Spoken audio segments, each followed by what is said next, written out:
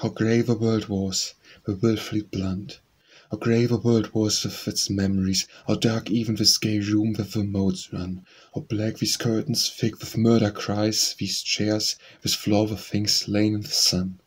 To see a strangled laugh, a year ago, hid neath these pillows drenched in blood, as a mad mother, a sweet babe of woe, too strong to die to fare, with shrieks aloud. Black and bare and bitter the world was just yesterday. Today with a room, dear heaven, would laughter fill it, would light footsteps pass. See, the white chairs dance round me, pleasure driven, and these sad pillows where I wept, blab out the news that you are here, Heaven showed.